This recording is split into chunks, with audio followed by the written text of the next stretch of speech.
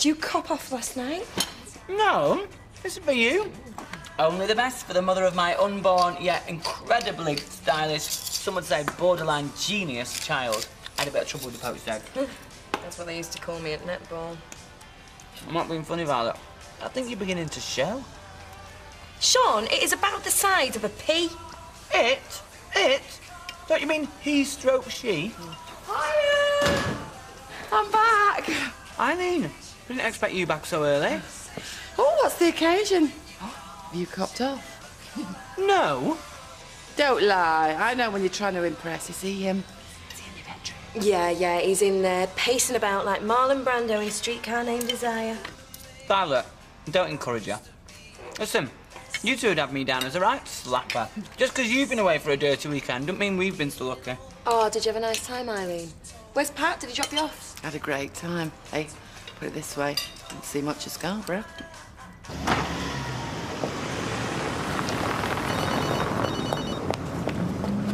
Hello? Oh, hello, Mr. Wong. How can I... You what?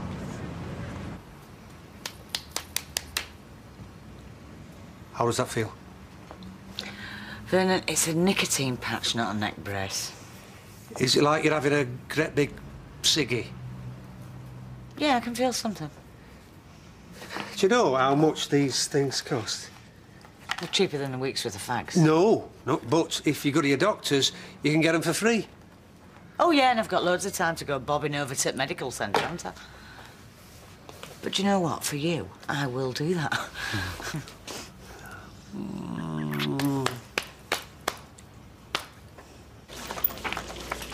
Yeah? Good. Oh, so what's it feel like being 13, eh? Well, cool. I think I'm getting old, though. Did you get any presents? Oh, yeah. And you best make most of them, because they might be the last ones he ever gets. So, what did you get then, sausage? Oh, well, I got this collar and a lead and some biodegradable poo bags. Oh, nice. Because guess who's just lost their job? Muggins here. Do you know, I got dealy boppers for my 13th. Oh, how was that made up? I got boxing gloves. I lost one, though. I used to go shadow boxing with one glove and another mitt. Is anyone listening to me? I've lost my flaming job. Mr. Wong's closed down Chippy, can you believe it? And it's all because of them dirty chavs what have moved in Ovett Road. Yes, I'm very sorry to hear that. You joking? Oh, only wish I were. It's a bit workhouse for us. Well, do you want me to go and put the windows through for you? I hardly think that would be necessary, Becky. Give that girl a pay rise, Roy. It's for your livelihood what suffers next. I'll see you at Dolke, Betty. Becky. I try and be a good person and look what happens. I was just beginning to turn my life around, Roy. I don't even know if I can afford to pay for this meal anymore. Yeah, well, this is on my house, this. Stick that tea towel on your head, Becky. You and Mother Teresa. Jodie Marsh or Vanessa Phelps? Do I have to choose? Yes, you do. It's the law. Vanessa Phelps. Good morning, gentlemen. And might I say what a fine morning it is. The sun is shining in the sky. You'd be shocked if it was in the canal. I've just been more whistled at. Really? Yeah, well, someone whistled and asked me the way to Winkerman Street, but it's all the same. Anyway, greetings and felicitations from your favourite switchboard operator with the best legs in the office. Blimey, Eileen, if knocking off a married man can put this much spring in your step, he hasn't got a married sister for me, has he? Thanks. You really know how to make a girl feel special. I'd say that was Pat's job, wouldn't you? Yeah. And does his missus know where you was this weekend? Yeah. Hey? Do you know, I think I'm just going to go out and self-harm. Oh, I mean buy paper. Best legs in the office. Hasn't she seen my curvy calves?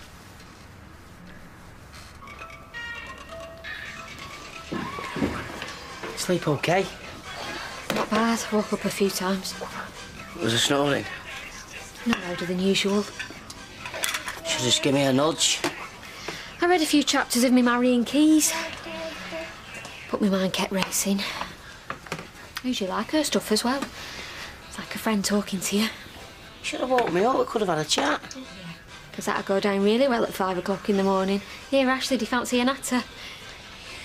Anyway, what do you want to do today? What do you want to do? No. What about you? Actually, it's fine.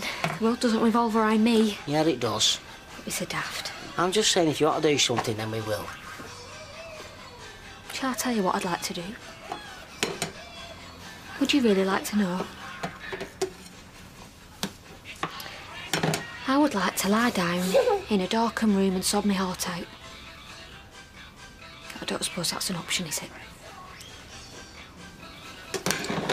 Well, do you know what I'd like to do? I'd like to go to the pub and get drunk till afternoon. When did we ever do that? Well, we've had a laugh. We've done that before, haven't we? I don't suppose that's an option either, is it? It's a fantasy.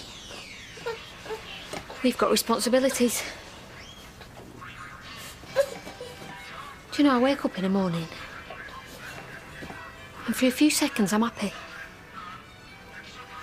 And then it hits me like a brick over the head. The madness that's happened to us. Claire, I do want this to work, you know. And I don't. Well, there you go. We've agreed on something. That's good, isn't it? Well, isn't it? Yeah. So anyway, what's your book about? Actually, don't. I'm interested. It's about a woman whose marriage is over, who flies off to LA and starts a new life. Look, if we can't think of anything to do today, let's just do nothing. Just don't go booking any flights to LA though, OK? Yay! And then, of course, there was the time when Holland's Linda Wagonmakers had backing singers actually hidden in the pleats of a skirt. That was some skirt. Mind you, who could forget the quirky face paint of the Schmetterlings? And Boom Boom Boomerang. Boom banger bang. No, Boom Boom Boomerang. There were a lot of booms, 69 through 78.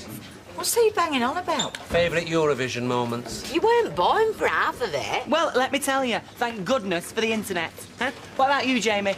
Favourite Eurovision moments? When it finishes? Oh, he's droll. Hey, Liz, in-Z droll. Tres droll. He were talking to me. Oh, really? I thought it was during a break. So what's got into you then? Huh? You only talk about Eurovision when you're in a very good mood. Well, maybe I've got good reason to be squeezing the sublime. Did you cop off last night? No, why is it everybody has me down as a manslag? Because we know you too well. Hey, look, he's gay. Ergo, he's a very happy chappy, because that is what gay means. No, hey, I'm gay. Stop showing off, Vernon. You're not gay. Oh, I'm happy. Does that make me Lebanese? No, it's just Trump. It's a pub. What do you want me to be? Sunburn? Oh, I love this song. So come on in. What is it? Guess. But you never will. You've won the lottery. No. Do you think I'd be stood here in 100% acrylic talking to you if I had? OK. You booked holiday. Told you wouldn't get it. You've won an award for the campus man in the Northwest, haven't you? I'm having a baby. Sean, I've told you before, your beer gut ain't that big. Straight up.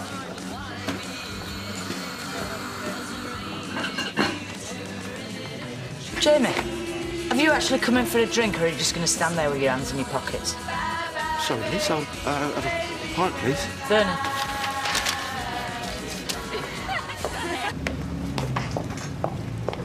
I'll tell you what, lads. You run on home. I've got an errand to make. See you, Mum.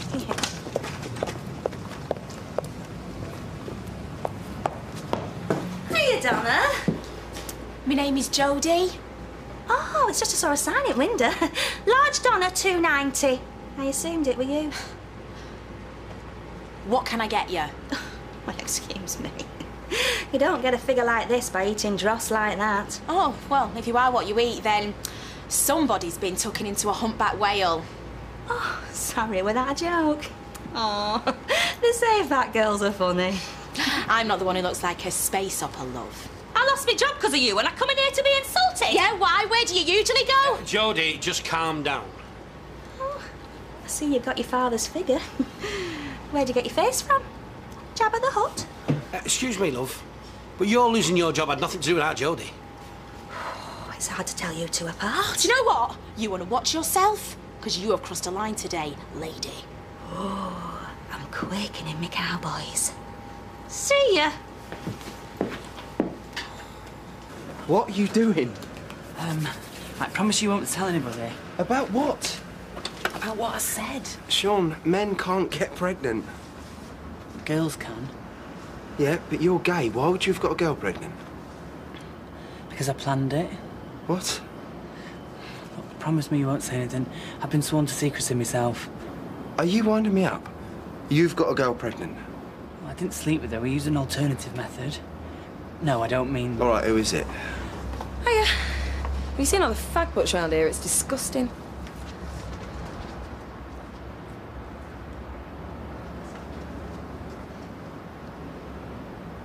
Violet. Violet's having your baby. I know it's weird, but it's what we both want. It's off its head, isn't it? You can still be happy for us, though. Yeah, congratulations. Back of the net.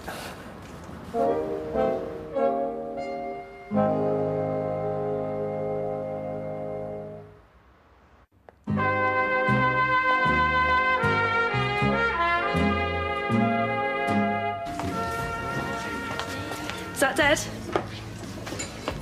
I suppose congratulations are in order. Didn't answer my question. You fool.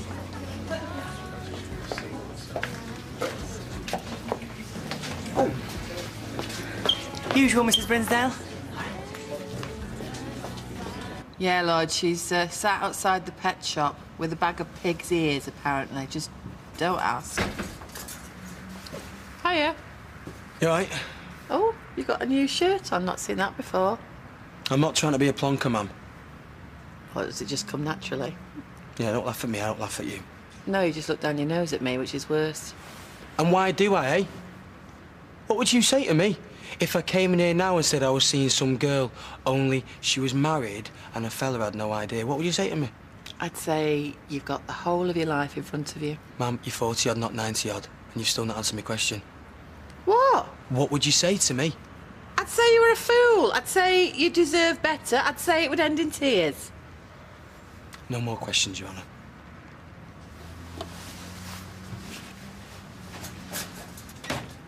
Come here. Oh, get a room. Oh. Hello, love. The Wanderer returns. The Rover returns. Hey, I thought you would have been a lot browner than that. Any word for Michelle? No. And we can't keep a job open forever. Listen, how was Andy? None of your business. Oh. I was only asking. You know, Steve, actually that was a bit rude because the one thing you can say about Vernon is he's got good manners. Good manners? That's a joke, innit? He said he was neither use nor ornament before I went away. Yeah. Well, he's a better man than your dad ever was. What are you going on about?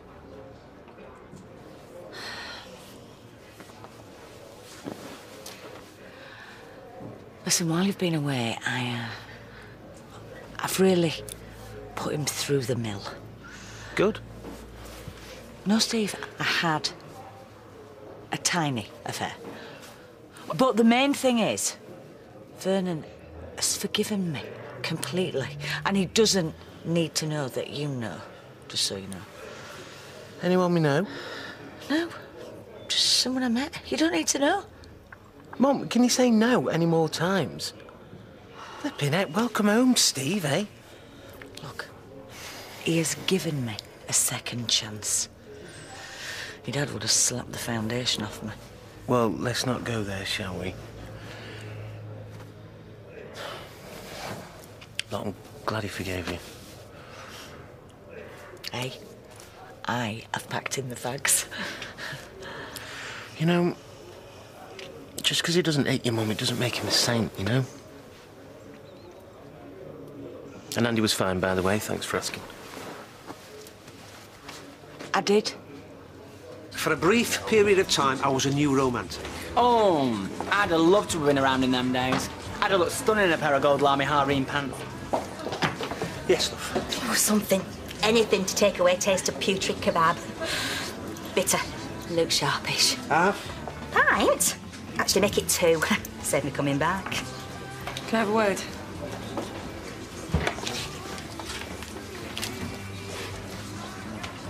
So, we set some ground rules and you go and break them. Jamie. No, your big mouth. He guessed. Don't lie to me. He promised he wouldn't say anything. Oh, did he? All right, well, forget I ever said anything then. We're not in the playground now, Sean. I'm not snogged you behind the bike sheds. This is serious. I know. I'll kill him. This isn't about him, this is about you. But then isn't it always? Vernon, I'm going on a break. Oh, anyway, nice. Oh, sorry. Dicky kebab. From that place, Jerry's, there were bits of bone in me, Donna. And when I finished, a pitterful of blood. Not right, is it? Well, no. And that girl that serves you, very unfortunate face. Like a reject off Muppets. Well, looks are very important, you know, when you're dealing with the public. Well, you and I both know that, Vernon, my treasure. And nobody bothered to tell her. I mean, what were you thinking? Well, if you're going to be homophobic about it. Look, I may be a lot of things, but I'm not that. Well, on loads of levels, it makes sense. And what about the level that says he's a prat? I thought he was your mate. I'd hate to hear how you talk about your enemies. Violet, I think he's the nuts, you know I do. But he is a nightmare. I mean, copping off with Michelle's fella behind her back. And I'm assuming you're not best pleased he's blabbed about this. Oh, forgive me for interrupting, but I've just got Corrie home. I had a kebab from Jerry's and it sent me queer. Oh, I'm sorry. It's all right. Right. Well, I'll take that as a compliment then. Gotcha. Hey, what's happened now? Oh, don't tell me. Lecky's gone. It's Michael. Oh, he's not chewed his way through me wedges, has he? I've not even worn him yet. He's gone missing. I didn't even have time to give him my presents. Well, how did he get out? I went in, fed him in the yard, came back inside. Then when I went back out to check up on him, the back gate was shut, but he weren't there. Since when has he been able to open back gate? I don't think he did. I think someone else did. He hadn't even finished his tea. Why would he run away when he'd not had his tea? Do you know what I reckon, Silla? He's been dog-napped. Kidnap my backside. You must have left back gate open, you great big wazzock. Now get inside. Come on. Our Andy's got a 46-inch high-definition screen. Is that impressive? Did you say it like it is? It's a TV screen which is the size of a house. Suddenly everything is different. People are massive. Places are, well, they freak you out. Everything's the same, but different. Actresses that you once fancied suddenly have flaws. Is this leading anywhere? Not that I should be surprised. I mean, life's like that, isn't it? You think you know something, and then something comes along and everything is completely cock-a-hoop. You've been hanging around with that Sean too long. Ah, so sue me. Look, all I'm saying is that people never fail to surprise you. I mean, take me, Mum. Well, what's she done? You won't believe... Well, you probably would believe me. Michelle. What's she done? Well, you know, I fought really hard to win her. And what is she? An egg and spoon race? And then she just blanks me. Nothing to do with the fact that her brother's just died in a car crash. Look, I'm not stupid. I know when I've been dumped. That way she used to look at me, Eileen, I took that look for love. And then suddenly she's on the big screen, our Andy's big screen. And, well, that look isn't love, it's... well, it's boredom. Well, I can't say I blame her. I mean, if I was going out with me, I'd be bored, Richard. Well, you've certainly bored the giblets out of me, Steve. Joke. Look, if it's any consolation, how are you feeling? What, bored? No, I mean, I come back from my holidays full of the joys of spring, and then everyone who crosses my path just rains on my parade. What about Pat? Yeah, about Pat. I guess I'm just surprised that you've given up on finding Mr. Right so soon. Well, I didn't want to hang around. Violet, you've been pregnant twice this year. Do you not think you're being a bit obsessive? Why can't you just wait? I mean, what is the rush? What business is it of yours? Right, when I was pregnant by you, Jamie, all you cared about was how Frankie'd feel. Now I make a decision to have a baby on my own. A friend enables me to do that. All of a sudden you care about what happens to me. That is not fair. I just want to know what you're running away from here. I'm not running away from anything. I'm getting a life, which is something you would know nothing about. I'm not having a go, all right? Yeah, well, guess what? I am. I'm having a go at doing something positive with my life. OK, so I've chosen my gay best friend to be the father. Look, at least think about it, will you? Think... What, you think that I've gone into this blind? Jamie, I'm not like you. I don't sit around all day in a cab office, getting off on talking about rubbish that doesn't matter. I try and do what's right, and this is. Who are you trying to convince, Violet? Me or you? You've always got to get the last word, haven't you? You worse than Sean.